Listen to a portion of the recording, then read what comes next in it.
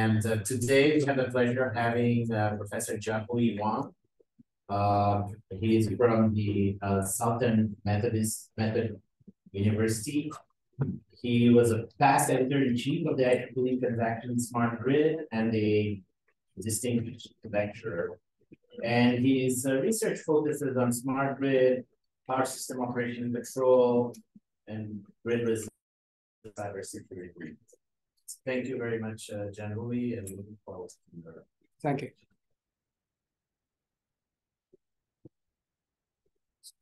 Okay.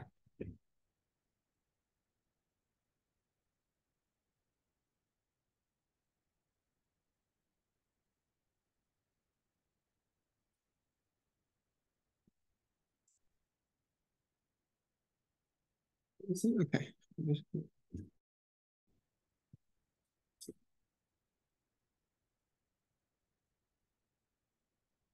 Okay, thank you so much for inviting me here. Again, my name is Jianhui Wang. I work at the Southern Methodist University in Dallas. And this is my second time here. So last time I was here, it was like 8 years ago. So it's glad to be back. Today, my presentation is about the integration of hydrogen into energy systems. And I look at the three different aspects of this integration. One is the reliability assessment. The other is optimal operation and planning.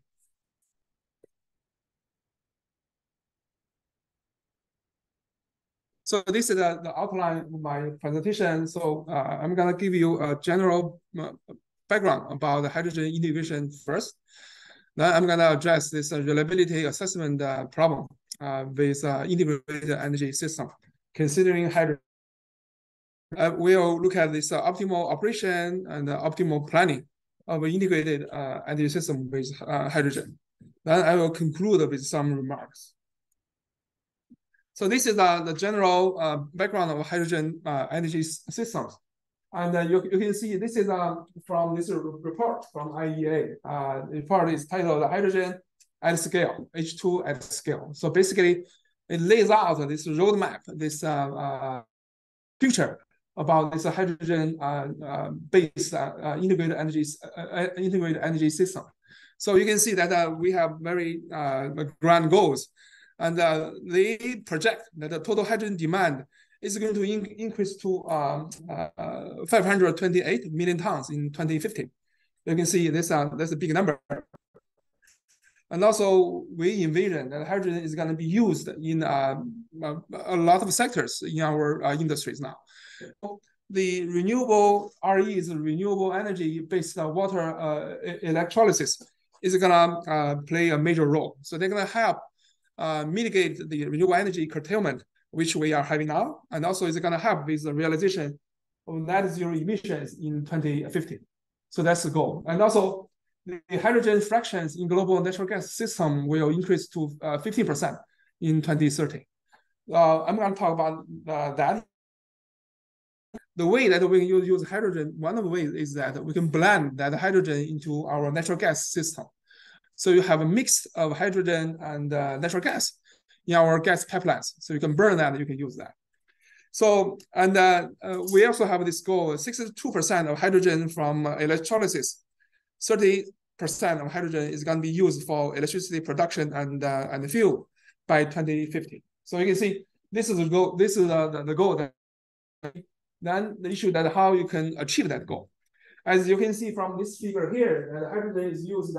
Hydrogen is basically is coupling connector between the electric power infrastructure and also the gas system. You can see that because hydrogen can be generated from gas, can be generated from electricity, and the hydrogen can be also used to generate the gas or generate electricity. It's like a two-way energy flow. So that's the vehicle between the grid side and also the gas system side. So, and this is the roadmap that our people are talking about. So in the near term, the hydrogen is mostly produced using this steam methane reforming process, SMR.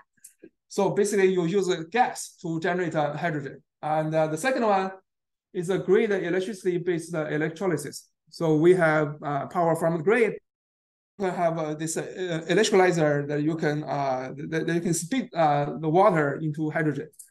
So, and also in terms of transportation, we can use this gaseous tube trailer. And also we have this small scale hydrogen pipes. We don't have a long distance hydrogen transportation pipes now. But in one of the conferences that I went to this year, that Europe is building this intercontinental hydrogen transmission pipe. Very large scale project they are doing. So that can be the future too. And also hydrogen can be blended into natural gas system and to be used now. So mostly the industry is using hydrogen for now. But over the long term, and people have those kind of futures. So hydrogen can be produced through this steam methane reforming with carbon storage. So because when you use gas to generate hydrogen, you generate CO2. So then you can use CCS to capture those CO2 and store that. And also in the future, we're gonna mostly talking about the blue hydrogen. Hydrogen has different colors. You have blue, you have gray, you have different colors. Different colors means that they are generated by different sources, by different ways. So blue hydrogen mostly is a way of generating hydrogen. So basically you use renewable energy to generate hydrogen. So in the entire process, there's not much CO2 involved. So that's called blue hydrogen, so renewable energy based electrolysis. And high temperature electrolysis is also another way of doing that. And also we can use a liquid truck to transmit hydrogen and build this large scale like Europe, those hydrogen pipelines. And the hydrogen can be consumed by industry, by transportation, by building, by power generation. Okay, so we have those grand goals. So we have that roadmap, we have that mission, how you can get there. So that's the question that we are trying to address here. So along the road, you're gonna have different technical barriers, different technical challenges that you're gonna encounter. So I'm gonna talk about several of the topics that we can think of now, and we are trying to solve now. So one of the topics is a dynamic energy flow of integrated energy system due to issues associated with computational accuracy and efficiency. Because when you talk about the integrated energy system, you have electrons that can travel at the speed of light. You also have this gas flow. You have hydrogen flows. They all travel at a different quantity. So then how you can model the flows of those different energy sources. And also when you integrate all those systems together, so you can look at the overall picture, the combined picture. So when you combine different sources, different components, how can you evaluate the overall performance of the combined system?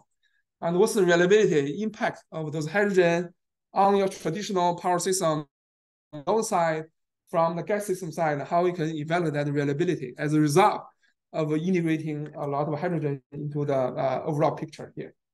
And also, all those electrolyzers, they have different operating states, which I will talk about later. They have different, feasible regions that the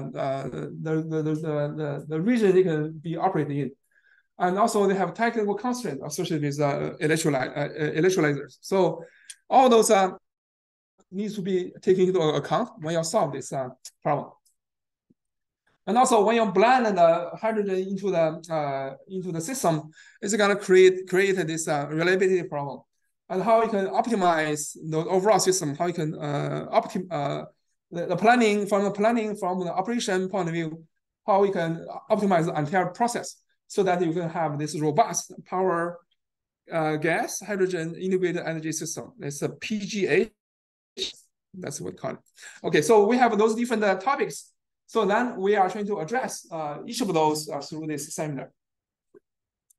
So the first one is a reliability assessment of integrated energy system considering hydrogen. So this is basically a system configuration that we have here. So we have a green hydrogen is, as I mentioned, is produced by renewable energy with zero CO2 emissions. So we have those green hydrogen CO2, which does not have any CO2 emissions right here. Then electrolyzers, they're gonna use the energy from those green energy sources to generate H2 hydrogen. Hydrogen can be put into energy hydrogen storage here in the middle. Can you see my mouse? Yeah, okay. Here, let me see pointer.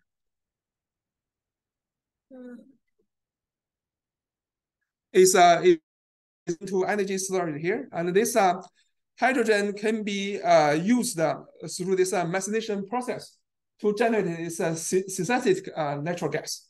So this natural gas can be blended into the natural gas system that we have now. I mean, there's no requirement for additional infrastructure expansion to use hydrogen for now. You can just blend that into the current pipelines you have. So as you can see, this is one way of using this dominant way of using hydrogen now. So I mean, when you do this, so you can see that in the past you have this natural gas system only. Now you are blending another different gas into the natural gas pipelines. How is that gonna affect your overall system performance in terms of reliability? So that's what we care about. Reliability here refers to the level of reliability of the power system, the overall load. The load can be electrical load, it can be hydrogen load, it can be gas load. So when you curtail those loads in some scenarios, you have a reliability problem, right? So we want to maintain the highest level of reliability, meaning that we want to maintain no load is being curtailed at any times as best as we can. So that's our goal here. But you have this overall system, then we're going to evaluate the reliability of this command system. So there are different ways to monitor, to model this gas flow. So normally there are three types of equations. One is so-called state equation here. Basically, state equation is used to establish the relationship between the gas pressure, density, temperature, and the other gas and pipe-related physical properties. So you can see when basically you can measure, you can use when this you present the average molecular weight of the gas you have, and then the gas can be a mix of gas sources, right? So you have gas fractions here, so and it can be a mix of hydrogen and natural gas, and also you have this compressibility factor, meaning that how the gas can perform from the real gas. And also you have the equations that can represent the temperature, pressure. These are all the important characteristics associated with natural gas pipelines. So when you model the gas flows, you have to consider all those factors, temperature, pressure, etc. So, and when you blend the hydrogen into the overall mix, then all those parameters are going to be changed. So because you are blending another source of gas, so that's the reason that the state equation has to be changed. And another equation is called the continuity equation. So because it's a flow, it flows continuously. So you have this continuity equation, which basically ensures it's the principle of conservation. And if you assume the temperature and the compressibility factor remain constant, which is the general assumption we take in this kind of a calculation, you can use this partial differential equation to represent this continuity equation. We also have another equation is called momentum equation. Basically, this represents all forces acting on the gas particles. So here we assume the pipes are horizontally placed. And also there's a very limited solution error associated with the inertia and the kinetic energy. So if you also use this volumetric gas flow rate, F, then you can simplify this equation as this. Still, those two equations, they are partial differential readily solvable. So then you have to figure out a way how to kind of simplify that. So the way we do this is through this back difference method. So you can use those differential equations to approximate that equation that you saw earlier on the other slide. So once you do that, so you can simplify those equations. Those equations can be much easier solved. And also you have this continuity equation, which is also simplified. And also the equation, and also the Lampec issue. Lampec meaning that you have, because natural gas, you're gonna have some residual natural gas in the pipeline, right? So because when you flow the pipeline, when you take the gas from the pipeline, there are a certain amount of gas that are still being stored in the pipeline. So that's called a Lampec. You can think of that as kind of a storage capability. So you have certain natural gas being stored in the use. So that's kind of the represent the amount of gas stored in the pipeline, and it's very important for emergency conditions because it can be used as a storage kind of a device. So when you need that, you can use that residual gas for those emergency conditions. And so you have those three equations now. And also, if you look at if you discretize the gas flow by dropping this continuity equation and the Lampec, the flow equals outflow, you have this steady state gas flow equations. Basically, this is a simplified version of a dynamic gas flow that I introduced earlier. So this steady state gas flow is a simplification of that of a dynamic gas flow. So you have this backward difference equation as shown here, and you have momentum equation shows here. So this is a version that's mostly computational. So you can solve those static gas flow more efficiently than natural gas, than dynamic gas flow. But this will introduce errors, which we will talk about later in our results. So then you have three sets of equations. Those are state equation, continuity equation, and the momentum equation. And you also have two versions of a gas flow. One is a dynamic, is a steady state gas flow. Okay, so that we're going to look at how those kind of modeling techniques will perform in your results, and how we can simulate the system through those equations. And all those equations, I mean, some equations can be even further simplified, like a momentum equation can be even further simplified by linearizing those equations. And those steady state gas flow models will provide this benchmark that we're gonna compare against. So you have this benchmark. The basic scenario is a steady state gas flow, which is what people normally use now. You don't consider any dynamic. Those are continuity equation. You don't consider Lampec. You have this steady state gas flow. But this is a most coarse way of modeling this gas flow. But we're going to compare with this. So then we have this overall problem to minimize overall renewable energy curtailment and overall power and gas curtailed. So you can see that we have this minimize this overall energy not served, and also subject to a number of constraints. We have power to hydrogen and methane constraints. Power to you can see different constraints here. We also have a bulk power system constraint too. We have a natural gas system constraint. So you have a number of constraints cutting across different systems in your overall optimization problem. So then you define this. So these are very commonly used in power system industry now. I mean, especially in the top two. The first one on the power system side is called the loss load probability. So basically it tells you the probability of you losing some load. And then you can define that at the system level and the bus level. And also you can have this EDNS, expected load not supply.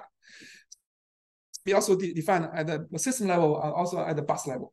Okay, so this tells you how reliable your system is. It tells you how good your system reliability is. Okay, and also you can define those indices similarly for gas system too. And you have a loss of gas probability and expected gas not supply, EGNS. And for the wind farm, you have loss of a renewable. We're just using wind as one example here. Loss of renewable energy probability, and the amount, the expected RE not supply, ERNS. So we're going to run a number of cases trying to calculate all 6 different indices. So this is the way we run the simulation. So this is a flowchart of that. So we use the sequential Monte Carlo. So basically, you run the system, because we're trying to talk about the reliability, you run the system over a long time horizon. So here, our system over a year. So you have an entire year, and then you cannot run the entire year all at once. You have to kind of divide and conquer. You divide the entire year into, in our case, into 52 weeks. So you run 1 week at a time. When your first week, then you run the second week. You'll keep going. So you can see that this is the loop that represents the way that we roll the simulation by week. You first the first week, and then you go to the second week. We solve the problem using this two-stage optimal energy shedding approach. So in the first stage, we get this coarse solution, which is a steady-state gas flow.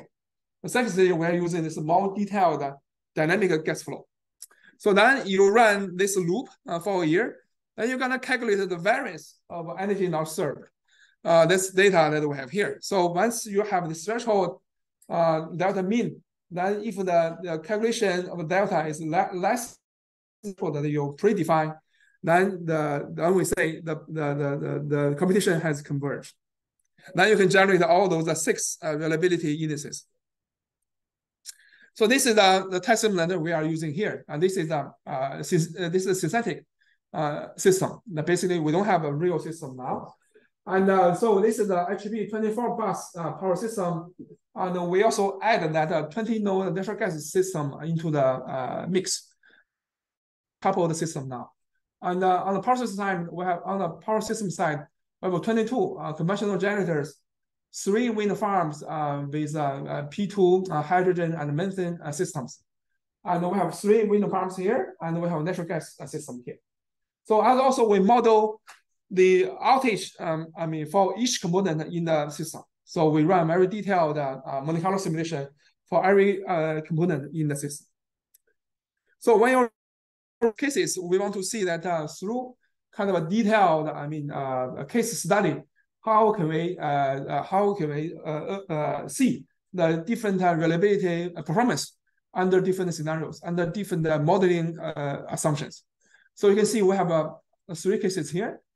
First case, C0 is a dynamic gas flow with P2HM and hydrogen effects. Hydrogen effects is where you have those physical characteristic change when you blend the hydrogen into the gas network, okay? So we have a dynamic gas flow with P2HM and the hydrogen effects. That's our proposed model, which is presumably is going to be the best model. And then the second case, C1, is a steady-state gas flow with P2HM, but no hydrogen effects. You ignore that effects. And then the third case, C2, is a hydrogen gas flow with hydrogen effects, but no P2HM. Here. And you can see that all those 3 cases can converge using this picture here. Converge over 30 iterations. They can all converge. The best reliability performance is observed in the proposed model. So we can see, because that's the most accurate model. And then the worst LOMP, LOGP, and their indices occur in C1. And then the worst LORP and ERNS occur in. So they have different performance in different scenarios. So then we want to look at the impact of gas flow dynamics. So here, as I mentioned, we really argue that you should use a dynamic gas flow that better capture the flow, the movement of the gas in the pipeline. So, and we compare that with steady-state natural gas flow, which do not consider the continuity equation and the Lampec impact. You can see between the C3 and the C4, you have very dramatic difference in terms of LOMP, in terms of LOMP, very different performance across different reliability indices. So now you can see that the takeaway here is if you use a different model, you're going to have different results. So you should try your best to use the best model, most accurate model, right? So that's our goal here. So here we are saying that through this number of detailed case studies, it does give you different results if you choose to use a different model here. You can see that in C3 and C4, we have different performance and across different scenarios. And also, this is where we increase the hydrogen fraction. So there's a 100% system in the first place. Then you are adding hydrogen into the mix, right? So you don't want to add hydrogen all at once. You want to add hydrogen little by little. So we are adding that by 5% at one time and increase that penetration to 20%. So here, this is what we are doing. Again, as you can see, if you use a different representation of gas flows, then the performance of reliability index will be much different. You can see the difference in those blue curves and in those red curves. Okay, you can see the difference here. So again, the key point is that you should strive to use the most accurate model as possible. That will give you a totally different picture. As you can see here, if you use the C3, which is the dynamic gas flow with hydrogen effects, the LOGP goes up. But if you use C5, which is a dynamic gas flow without hydrogen effects, it actually goes down. Totally contradictory conclusion. So something you should be mindful of. So given that you know all those reliability effects by using hydrogen in the system, how can you optimally schedule and operate the integrated systems? So here we want to look at this more comprehensive system configuration here. So here you can see that we are adding heat here because heat is often the byproduct of the overall process here. As you can see, you can use the hydrogen renewable to generate hydrogen, green hydrogen here, and that's the water system also comes into the picture. You have water here and the water circulation system, and you can excite heat through here and to provide this heating to the district customers. Then you have this electrolyzer, and the hydrogen can be put into storage, and that hydrogen can be directly consumed by hydrogen consumers right here. And also hydrogen can be used through this methanation process to be blended into natural gas system. So you can see hydrogen is kind of a coupling factor here. It connects with water, it connects with hydrogen customer, it connects with renewable, it also connects with natural system here. So this is the system that we are looking at. We are trying to optimize the operation of such integrated system here. Yes. Okay, so then we throw in a bunch of formulations here. So we have this a combination factor here, which basically X represents the on and off status of electrolyzer. So if it's on and it's 1, if it's off, it's 0.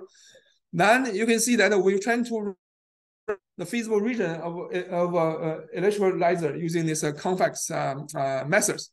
And then we have this combination factor. We have the power balance for electrolyzer, power for hydrogen, power for heat. Also, we have different constraints associated with electrolyzer performance. This is for the temperature, and this is for the unit commitment on and off equation for those electrolyzers. That the hydrogen integration constraint. So you have power to hydrogen, hydrogen storage constraint, hydrogen consumption balance constraint. Also have this conversion between hydrogen and to methane, as you can see here. We also model the conversion efficiency through through this equation here. And also hydrogen can be blended with methane into the system too. As you can see, this is the amount of hydrogen into the pipeline.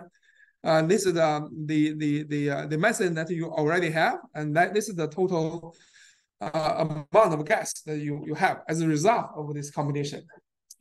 And also you can represent this heat transfer process here, which is capture the change of electrolyzer temperature.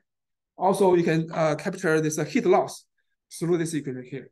So we have those detailed equation to capture this electricity, also capture usage, utilization, coherence constraints. Also, we can capture the heat transfer process here.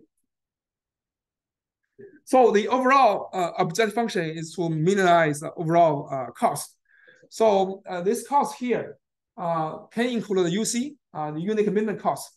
On the traditional power generation side, because for every power generator, either it's a gas generator, coal, whatever you have, and associated with when you start those generators from the beginning, it has a startup cost.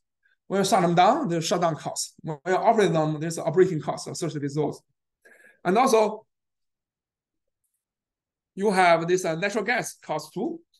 So because when you burn gas, it incurs the cost.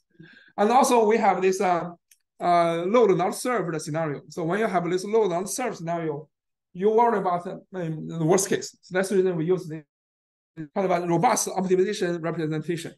And here we are saying that what's the worst case that you lose most of the load. And what's the load can be gas, can be heat, and can be power. So when you calculate all those, so your overall objective is really to minimize your costs under those worst case scenario. So you want trying to reduce the power being shed in those worst case scenarios, and also you want to reduce the overall operating cost. Again, we have a number of constraints here. There is power to hydrogen to and methane and heat constraints. And also we have natural gas network constraint. We have a distribution network constraint, which maintains the nodal power balance. We use this flow model, node voltage and UC and linear design rules. And for the heat side, we have this nodal heat balance constraint, temperature of supply pipes, and the temperature at the confluence nodes. Okay, so then we run this HB33 box case, which is slightly bigger than the previous case. And here you can see that we are adding this heat network into the picture too. So you can see those red curves, the red dots, those are the heat pipelines and heat networks, heat demands. So you have this natural gas pipeline here, which is represented in blue.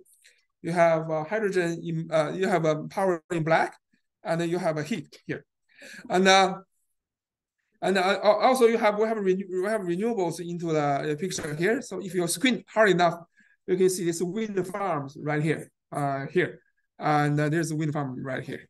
Okay, so now we have this it's integrated system that has different energy flowing throughout. Okay, so again, we run a large number of cases, basically that how each of the case perform, and which one is the best kind of configuration that we are seeking. And for the S1 to S2, we have a steady state gas flow without hydrogen effects, similar to our previous case study of SH1 to SH3, which is steady state gas flow with hydrogen effects. T1 to T3 and a dynamic gas flow without hydrogen effects. And TH1 to TH3, dynamic gas flow with hydrogen effects. So, and for each group, and we slightly increase the hydrogen fraction from 0 to 10 to 20. So trying to increase the fraction, the penetration of hydrogen into the gas network. You can see that the total overall operating cost decrease with the increase of hydrogen, because when you add hydrogen, you reduce the amount of gas you are burning, and gas has high cost. So when you add hydrogen here, and especially hydrogen is produced by wind, which is zero operating cost. So hydrogen comes at free and no cost to you.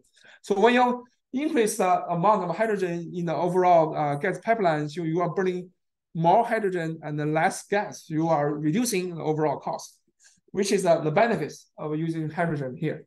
And also the steady state gas flow leads to different results. If you look at this table on this side, they generate different generation dispatch results. Those are the generators, command cycle units, electrolyzer, and gas well.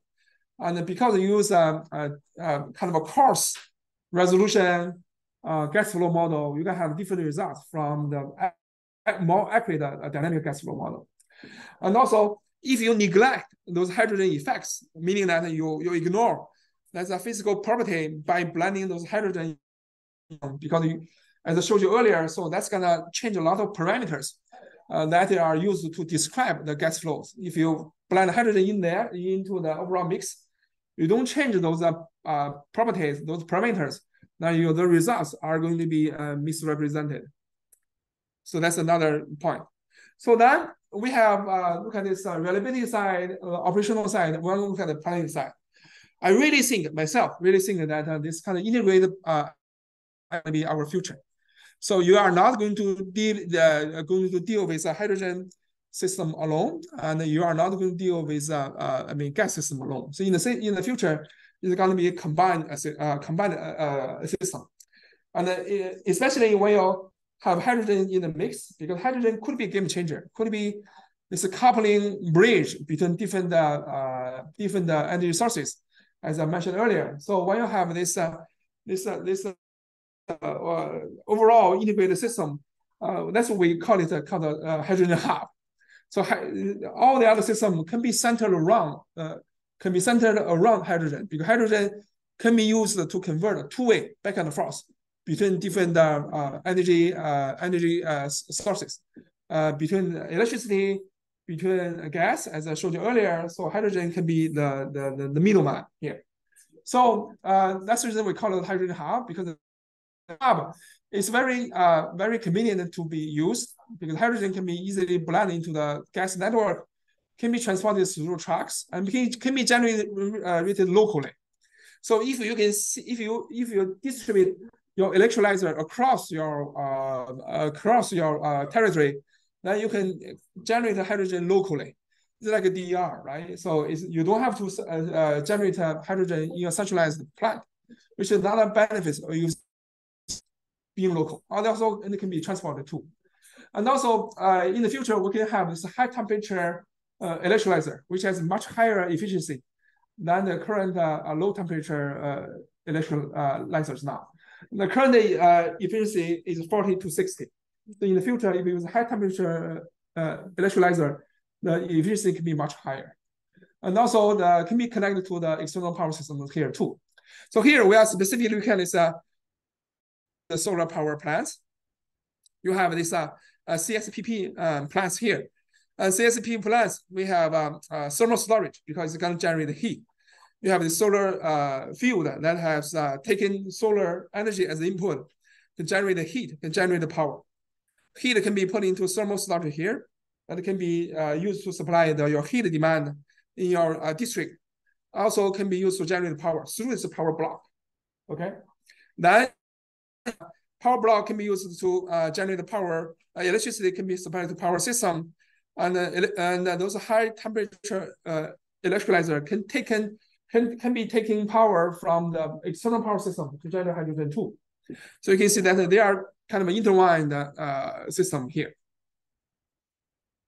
And then we have also another set of different equations to formulate all those constraints associated with each of the sources. So we have a CSPP constraint, because you have thermal here, different from those PV panels, which does not deal with heat. We have CSPP here that also has seat storage and generating capability. So we have seat thermal power balance constraint as shown here. And we have a power block output constraint that can be used to represent the power generation process here. We have thermal storage here. This is the state of that storage device. And then we have a range of that storage, upper bound, lower bound. And then we have this high temperature electrolyzers here. So, and those high temperature electrolyzer will require thermal power input, will require electric power input. So those are represented through those two equations here. And also, they are going to generate the power. And for the overall operation of a high temperature electrolyzer, you have power for hydrogen equations, and you have reserves, and you have stop and standby constraint, and multi-state UC problem. Here, the key point here is that, so for those high temperature electrolyzer, they have another state which is not on or off. It can be run on this standby mode. So it can be sitting idle there, and so we have this multi-state UC unit commitment problem. You have 0, 1, and somewhere between 0 and 1. So the standby equations, and they can be all represented through those equations here.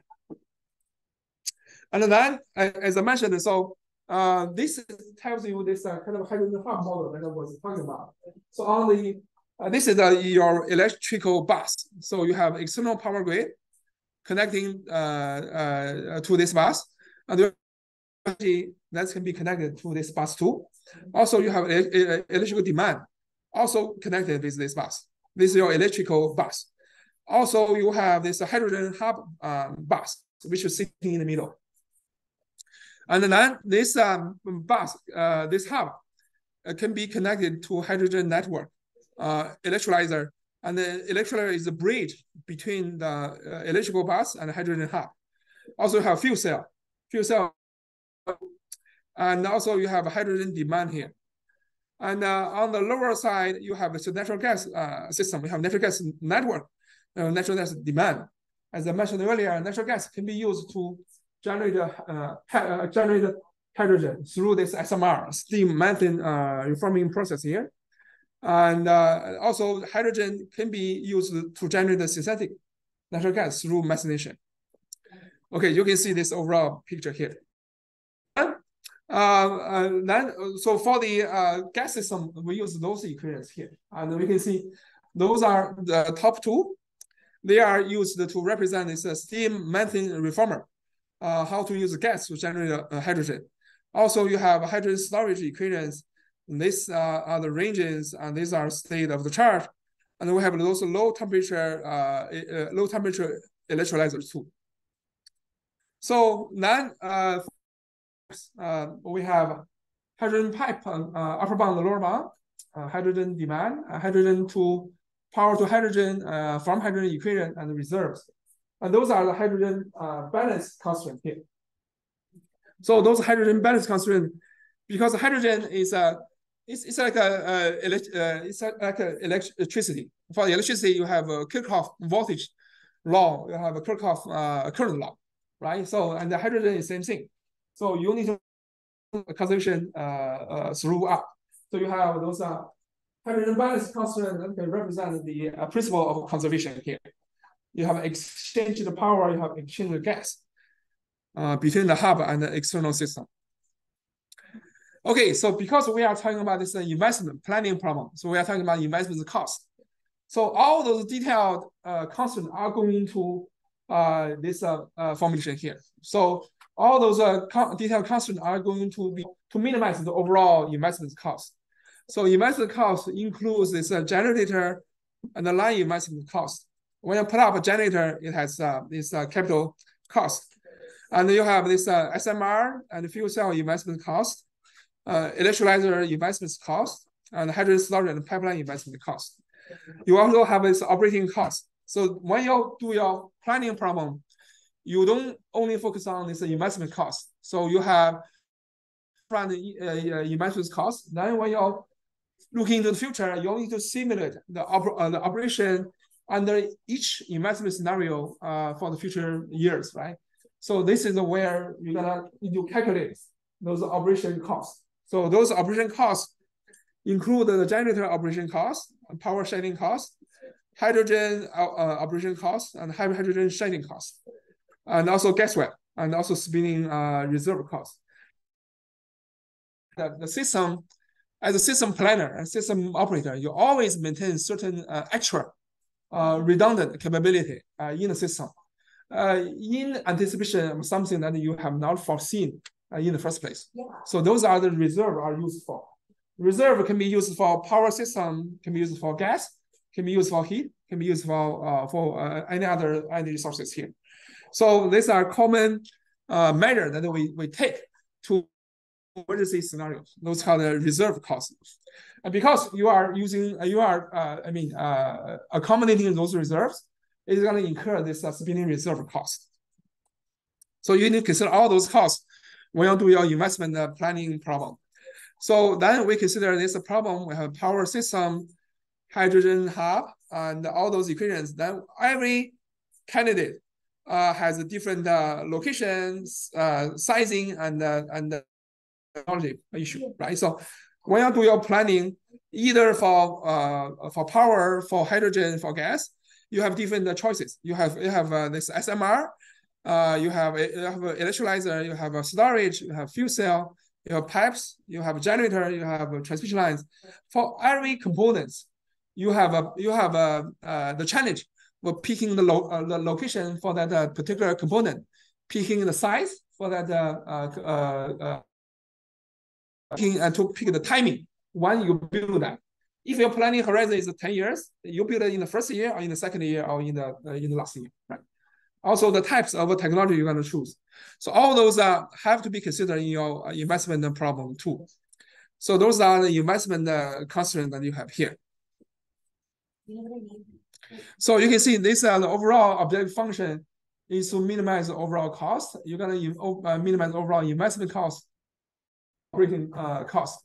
So the planning constraint is location, size, and type. You're going to pick from a certain budget that you have.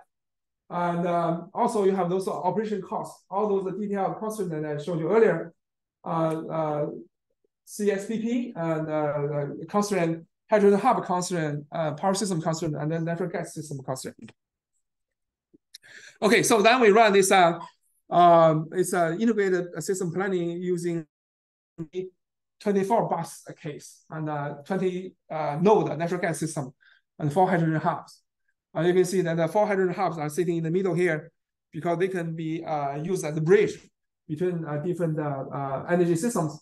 And you have a power system hydrogen hub constraint. We have 2 types of SMRs. We have electrolyzers, fuel cell, and hydrogen storage. We have a natural gas system. We have different two gas lighting pipes and then 2 compressors. And we have demand in terms of power, gas, and hydrogen here.